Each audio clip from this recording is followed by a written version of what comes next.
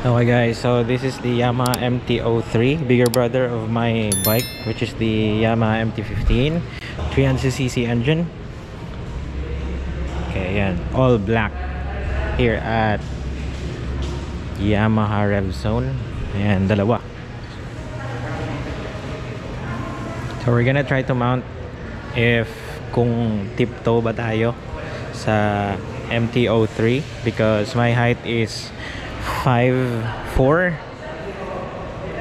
Okay, so that syempre you have reference on whether you are tiptoe for the MT03 if you're planning to ride the bike. Okay, so I'm gonna try to mount it. Okay, let's go.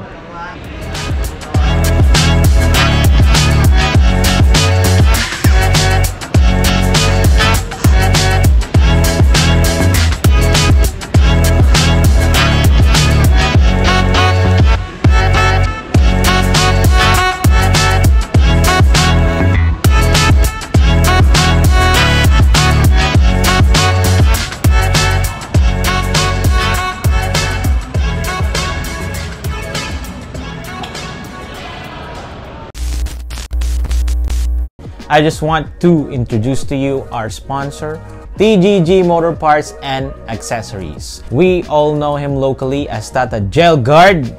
They sell motorcycle parts from scooters to big bikes to naked and sports, whatever you like, whatever you have, they have it for you.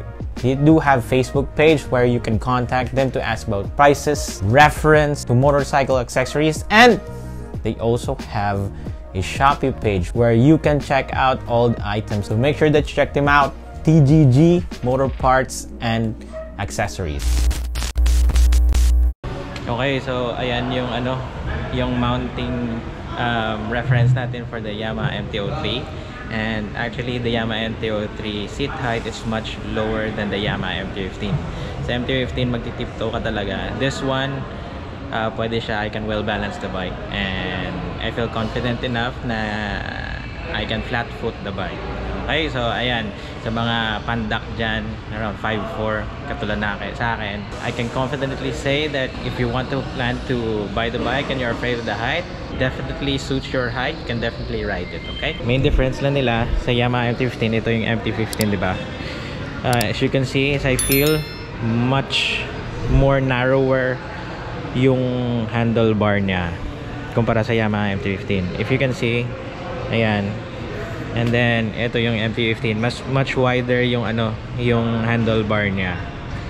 So ayan, yan yung problema. Pero para sa akin, I much prefer sa shorter handlebar, which is MT03. Yung problema lang, ang laki talaga ng ng tank niya for the MT03 compared sa Yamaha MT15. Actually, feeling ko mas malaki yung tank ng MT03 kumpara sa MT07 na bago. Kasi yung sa MT07, if you can see,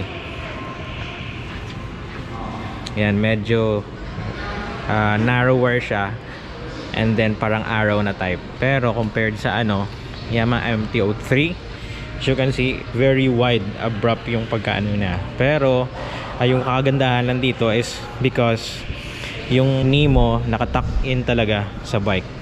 Okay, kasi ayan, kita nyo, matatago siya. So more on aerodynamic yung bike. Yung problema lang, yun lang, malaki.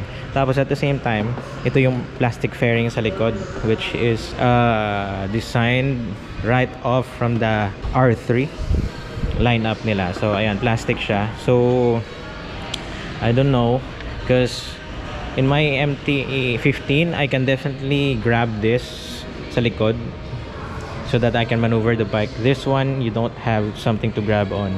Parang matatanggal yung plastic. So ayan lang yung final thoughts ko, or your initial thoughts ko sa kanya. Other than that, very cool headlight, front headlight. Plastic fairings is good, especially yung air scoop niya dito sa gilid.